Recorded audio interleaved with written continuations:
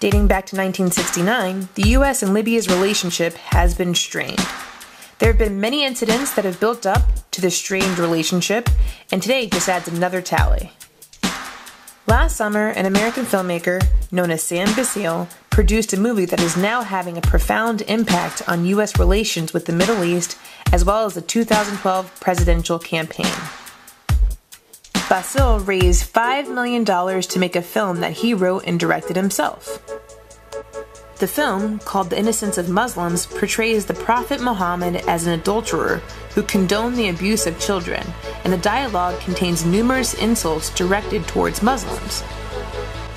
Early this year, the amateur project screened to nearly an empty theater in Hollywood and went unnoticed for the most part. However, it was Basile who made a trailer for the movie and posted it to YouTube in July that it went viral and eventually made its way to media outlets in the Middle East. A television host in Cairo, Egypt, aired parts of Basile's video, which basically pissed off Muslim viewers. So much that 2,000 demonstrators assembled outside the US Embassy in Cairo on Tuesday night and successfully took down the American flag and replaced it with one of solid black.